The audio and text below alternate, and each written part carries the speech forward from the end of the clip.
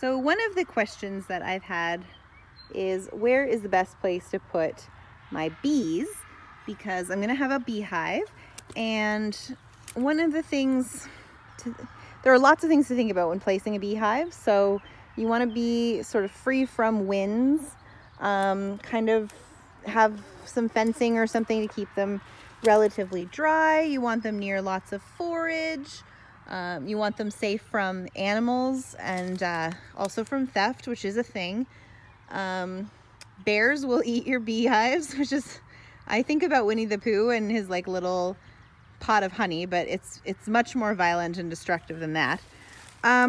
So we were kind of walking around thinking, where are we going to put my bees? And what you're seeing sort of here, this is kind of the remnants of the old barn. So it used to be a much larger barn, and it was an L shape. So you can see, I'm just gonna power through here, lots of leftover stone walls and some beams and stuff. So we kind of walked along this path a little bit, a very nice little path once we clear out all the vines, and it does have a concrete floor. And we walked in here and I felt very secret garden in here.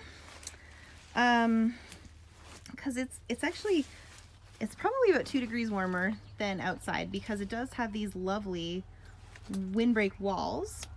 But the roof is obviously gone. There's a nice big tree in here that's kind of dying, but still has some life in it. Lots of weeds, a little bit of garbage like we found everywhere on the property.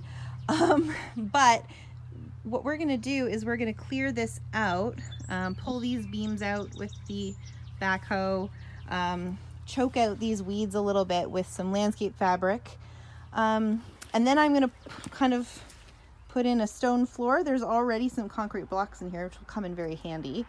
Put down a stone floor and some gravel and a little bit of landscape fabric underneath all that to keep the weeds at bay.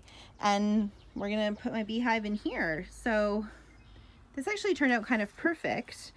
You can see this kind of goes on and on a bit. We're just gonna work on this part today. There's things back there, I don't even know what they are, like garbage wise. We're probably gonna have a pretty big bonfire tomorrow of all the stuff we pulled out of here. But I'm pretty excited that we found a spot for my little beehive.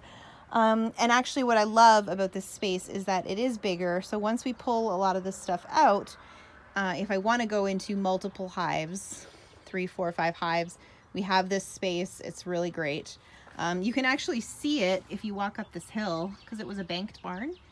You can look over down into it. So I can just like briefly check on them really easily if I don't feel like coming all the way in. But so I'm gonna start work on that tomorrow, make some room for my bees.